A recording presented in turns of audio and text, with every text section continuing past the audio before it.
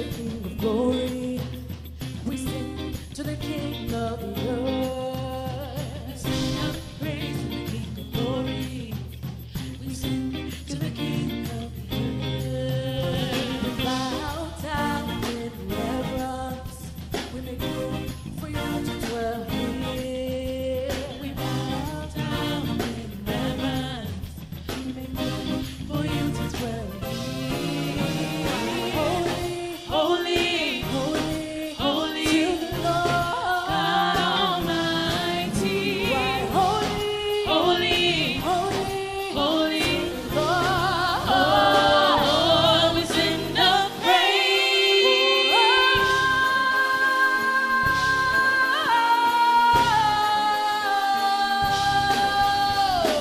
Come on, send up praise right now. Send up praise. We worship and we adore you. We make room for you to dwell here. We worship and we adore you. We make room for you to dwell here. Let your train fill this temple. Let your glory arise from the earth. Let your train fill this temple. Let your glory arise from the earth. Holy, holy, holy to the Lord God Almighty. Holy, holy, holy to the Lord. Holy, holy, holy to the Lord God Almighty. Holy, holy, holy to the Lord. Exalted one, Almighty God, we call you. We need you, Lord. Invade us faith with your embrace. Let heaven and earth resound with praise. Exalted one, Almighty God, we call you. Desperate God, invade us faith with your embrace. And earth resound with praise. Let heaven and earth resound with praise. Let heaven and earth resound with praise. We lift up our hands. We lift up our hearts to you in praise. Yes, God, we worship you. Fill this house, fill this house, fill this house with your glory. Yes, Lord. Fill this house, fill this house, fill this house, fill this house with your presence. That's our heart's desire. Fill this house, fill this house, fill this house, fill this house with your glory. We need you, God. Fill this house, fill this house, fill this house, fill this house with your presence. Oh Lord, fill this house, fill this house with your glory. We need it, God. Fill this house, fill this house, fill this house, fill this house with your praise, with your presence. Oh, fill this house, fill this house, fill this house, fill this house with your glory. We need your glory, Lord. Fill this house, fill this house, fill this house, fill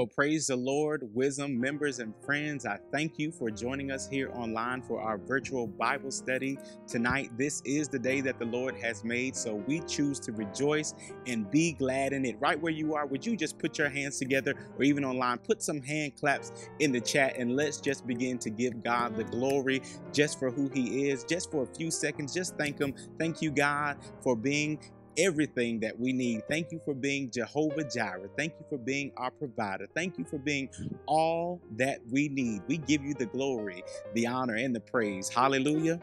Hallelujah. I'm so excited to share with you guys on tonight. I want to thank our pastors, Dr. Mac L. McCullough and co-pastor Frida McCullough, for this amazing opportunity to share with you in Bible study. Some of you may be surprised to see me. I'm surprised to be up here myself. The pastor asked me to do this, and I said, are you sure? You might have the wrong person. I think you asked the wrong person, Pastor.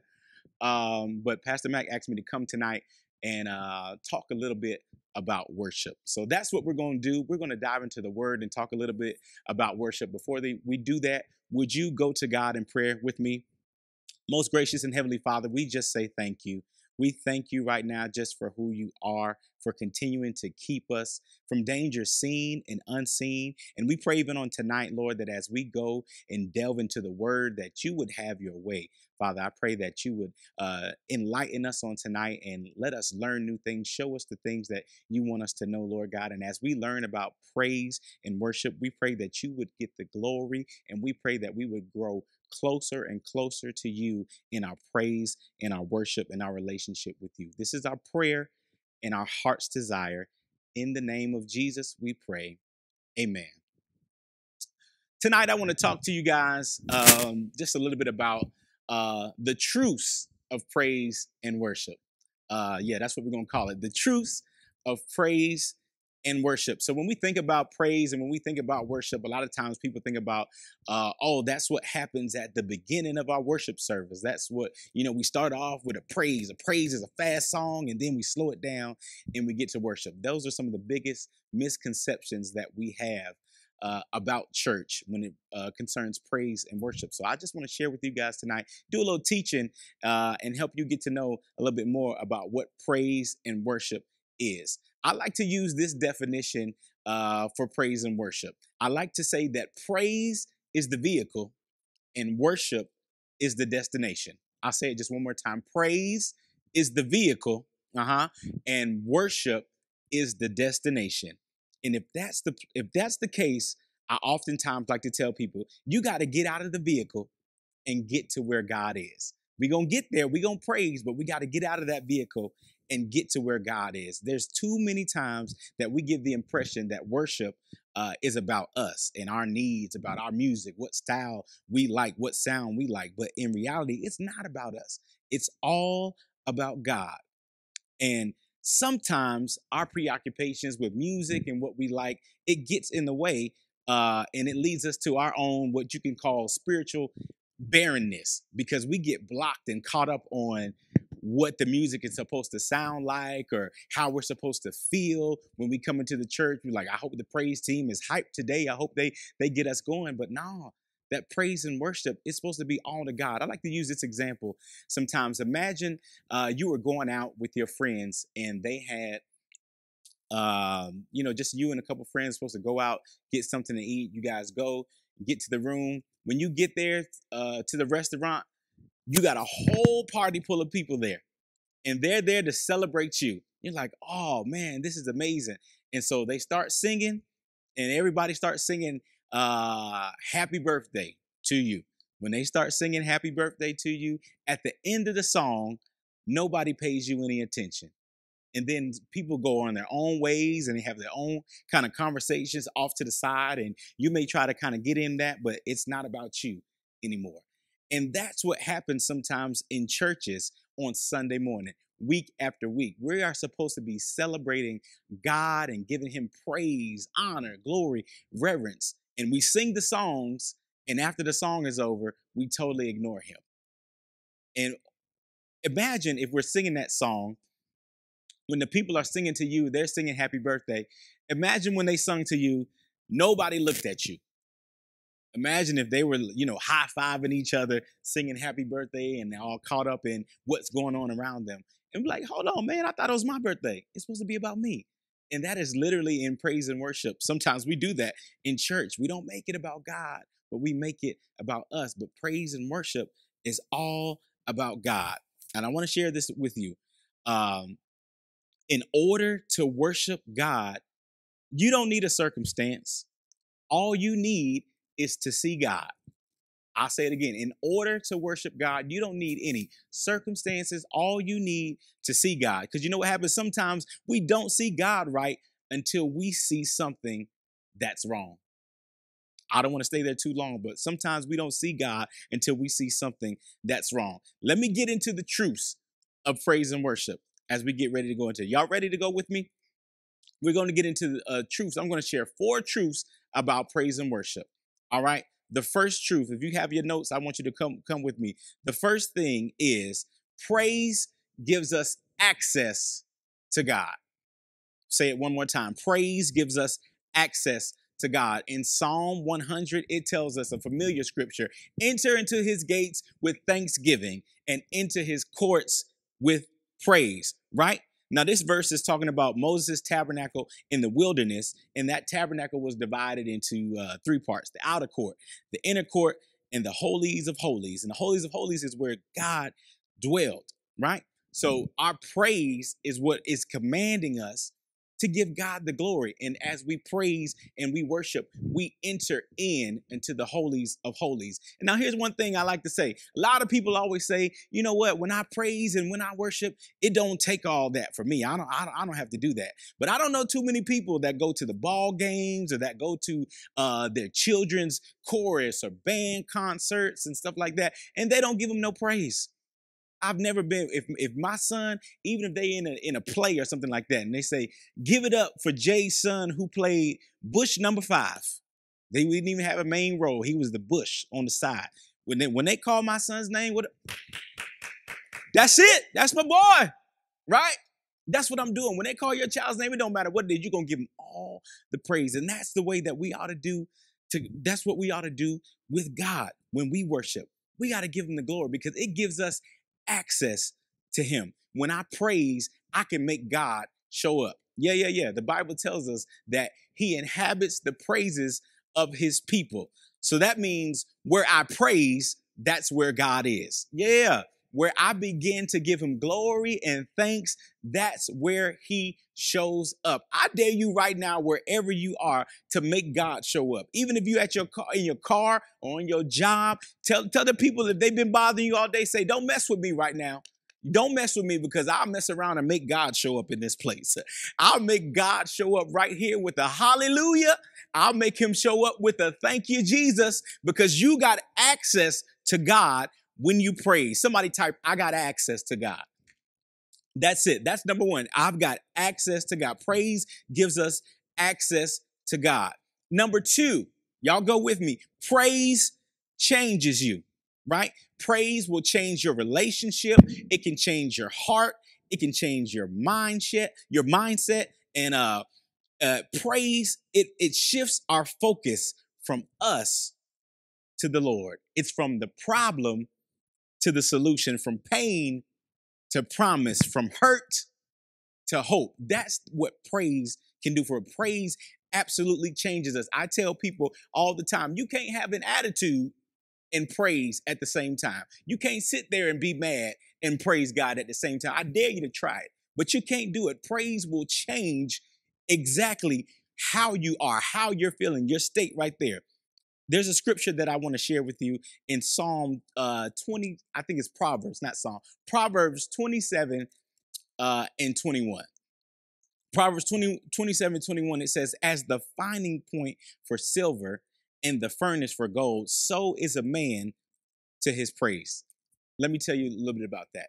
There is, if you guys know anything about different trades and stuff like that, one of the trades I like is the silversmith. Now, going to school in Virginia, I would go through Williamsburg all the time, and they had a trade shop there, and there was a silversmith there, and I'd like to go there and stop and watch. And I couldn't help but notice how they were doing the silvers in those shops. And one time I watched the tradesman and he poured the melted silver into the molds, right? But I noticed the silver before the fire touched it. Before the fire hit it, the silver was jagged and rugged. It was hard. And, you know, it just had its form just rough like that. I'm going somewhere. Stay with me. Now, once the fire began to work and melting away the jagged and rough pieces, the silver became pliable and it was real, real smooth. And you could almost see yourself in that silver. It was almost like looking in a mirror, right? Only then was that silver able to be molded. Now listen to this. In the fires of praise, God reaches out and melts down our jagged edges until we become smooth and pliable in his hands. And it's then and only then can we begin to be molded into his image. It's like God is making us so smooth and clear that when others look at us and when we look at ourselves, we see a mirror reflecting back to God. Now, I want you to ask yourself, what does God see? What do people see when they look at you right now? Is it a reflection of him? That's what it should be. If it's not a reflection of him, you should ask the Lord, Lord, I need you to refine me. Lord, I need you to change my heart. I need you to come. I need you to purify me. Put me in the fire, Lord. But I need to praise so I can be changed. Put it in right now. I dare you to put it. I need to be refined. Somebody put that in the chat right now. And some of you may be having a hard time thinking about that or actually doing that because oftentimes we have what I call a worship box in church. What's a worship box? Your worship box is you think this is exactly how it's supposed to go. Worship is they're going to turn the lights down a little bit. I'm going to raise my hands just this much and I'm going to softly sing unto the Lord. But that's not how God has called us to be. God has created us all differently. And the way that I praise and the way that I worship may not be the way that you do it. But guess what? It's not silent. We sing that song all the time, don't we? And I will not be silent. I will always worship you. But we sit down in the sanctuary during praise and worship and look like this and not singing those songs. We're silent. We're saying that we don't want to be, but we are. So this is my thing. I want to tell you, this is a sidebar. It's not even in the notes. I want to tell you, it does take all that. Look, Acts chapter 3, verses 1 through 8. I want to go there. Let me pull that up real quick. It says, one day Peter and John were going up to the temple, and at the time of prayer at 3 p.m. Now a man who was lame from birth was being carried to the temple gate called Beautiful, where he was put every day to beg from those going into the temple courts. When he saw Peter and John about to enter, he asked them for money. Peter looked straight at him, as did John. Then Peter said, "Look at us." So the man gave his attention, expecting to get something from them. Then Peter said, "Silver or gold I do not have, but what I do have I give you. In the name of Jesus Christ of Nazareth, walk." Taking him by the right hand, he helped him up, and instantly, the Bible says, the man's feet and ankles became strong. He jumped to his feet and began to walk. Then he went with them into the temple courts, walking and jumping and praising God. Some say walking and leaping and praising God. Now, here's the thing. The lame man was only expecting money, right, from Peter and John. But God sends Peter and John and he receives healing. Oh my goodness. Too many times we box God in and say, this is all I need you to do. God, all I need you to do is just give me a little bit, show up just in a little way and I'll be grateful. God, that's all I need. But look, the God that we serve is so good that he blesses us beyond what we can even ask. You need to tell somebody, get out of your box. Get out of your worship box because God is trying to do a new thing. He's trying to open up windows for you and make it overflow where you are. And you got the window cracked. God is saying, hey, I'm trying to open up the windows, but you ain't even asking for small things. God wants us to think bigger. Why? Because our praise, I said, number 2, praise changes you. Amen. Get out of that worship box.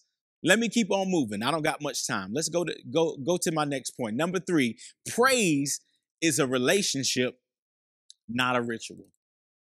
Praise is a relationship and not a ritual. Psalms 81:10, it tells us, it says, I am the Lord your God. I'm going to stop right there. It says, I am the Lord your God. That's good news to me, because that means God saying that, hey, I'm yours, you're mine. I belong to him. You know how the scripture tells us that we are adopted into the family of God. I used to think of adoption as a bad thing, right?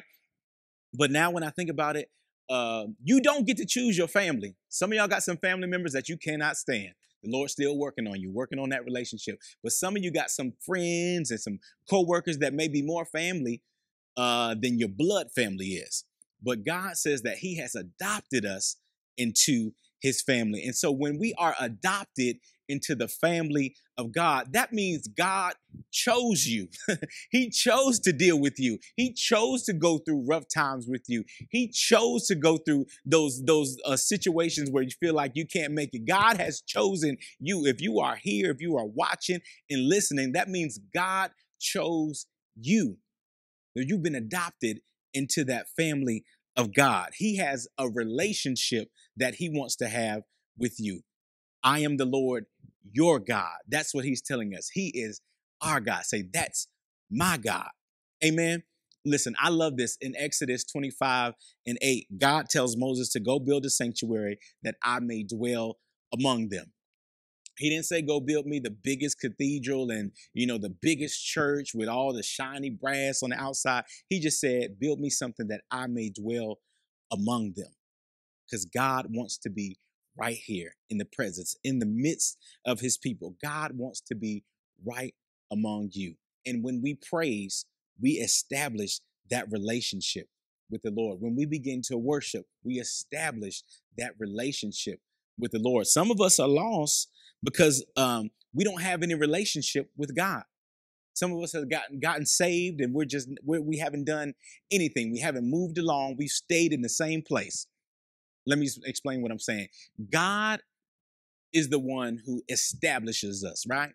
Jesus comes along and he cleanses us and he saves us. And the Holy Spirit then comes and advances us. So some of us, we get saved and now we're sitting.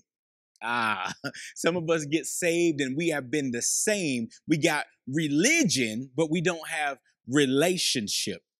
And God is saying, hey, I need you to walk into spirit. I need you to walk in truth. The Bible tells us that he's looking for worshipers that will worship him in spirit and in truth. So when we walk in the truth, we have that relationship with the Lord.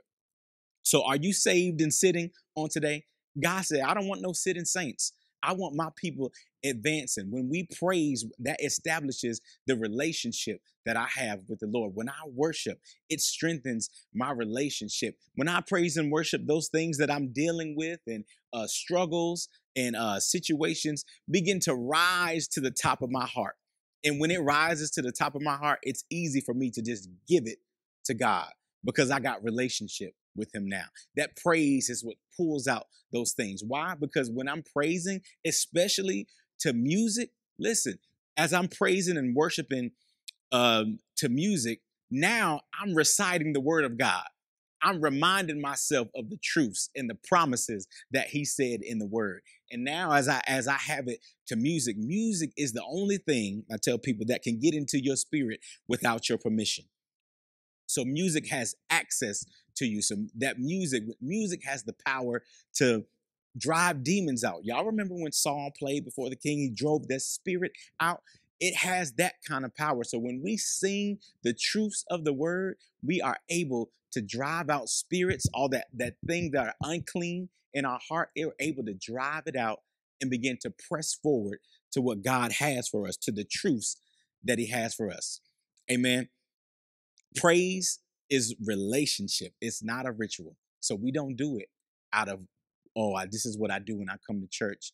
It's time for me to lift my hands. Nah, this is what I do. My worship is a lifestyle. This is every day. I'm not worshiping just because it's 9 a.m. on Sunday and Jay and the praise team are about to sing a couple songs. Nah, My worship is now what I do each and every day.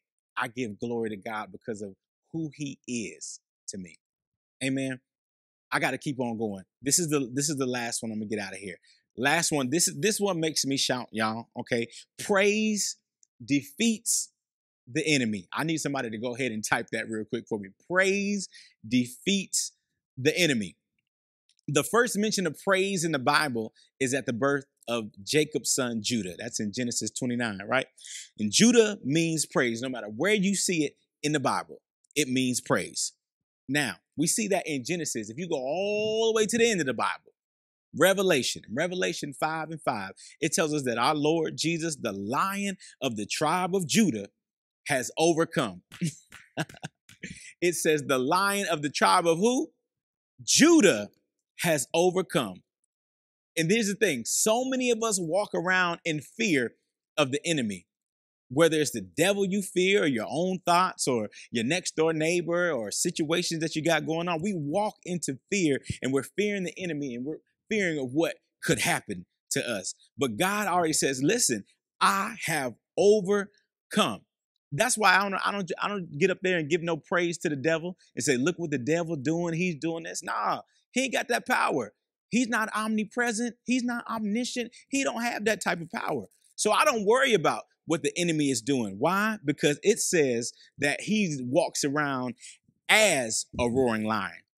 It didn't say that he was. The scripture told us in Revelation 5:5 that the Lion of the tribe of Judah has overcome. The lion. It didn't say the one as a lion. He said he is the lion as a tribe of Judah. So when the enemy comes and he's making all that noise, he's as a lion, but he might be a little puppy. You got to kick him out. Now, listen, only people who are not praising and worshiping are the ones who are worried about their enemies walking around as a lion. Because look, if I got a little dog in front of me, I'm not going to be scared of the dog, but if the lion come around, we all running up out of here.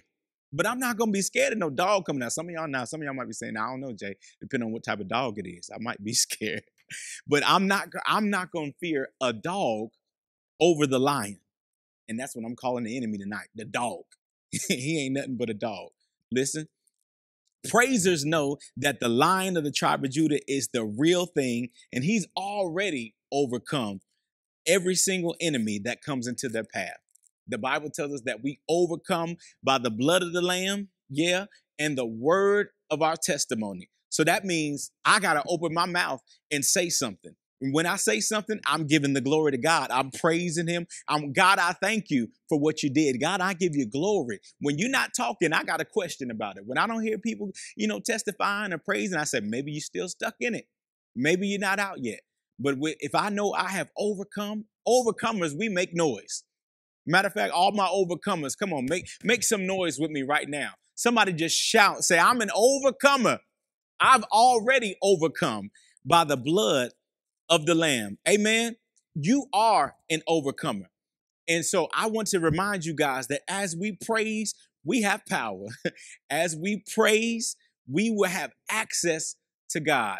As we praise, as we worship, it will change our hearts. It will change our minds, our thoughts. As we praise and as we worship, we establish that relationship with God. And when we have that relationship, finally, when we praise and worship the Lord, we're able to defeat the enemy.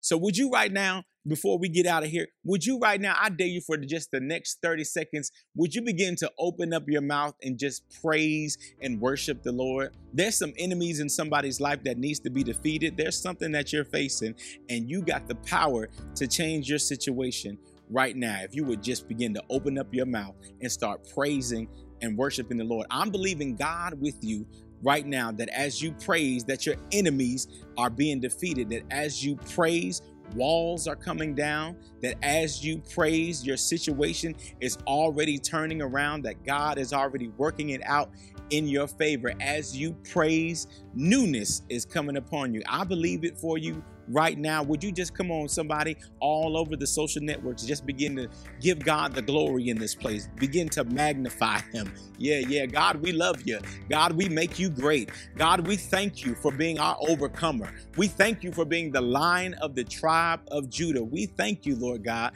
that we've got access to you right now. We thank you right now, Lord. We thank you that as we praise and as we worship, it is acting like a key that is unlocking the door of our unanswered prayers. Lord, we thank you right now that you're already making ways in the wilderness and rivers in the desert. Yeah, we thank you, Lord God, for that. Hallelujah, hallelujah to the Lamb.